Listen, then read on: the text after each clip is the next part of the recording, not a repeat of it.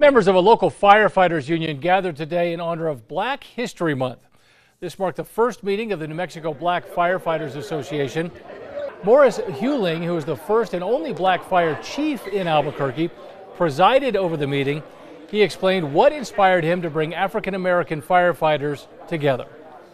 Once I got in the department, I got a better understanding of who we were in the department, and the same thing was going on then, it's going on now.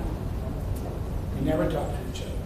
The association is drafting bylaws today and are planning on meeting bi-monthly.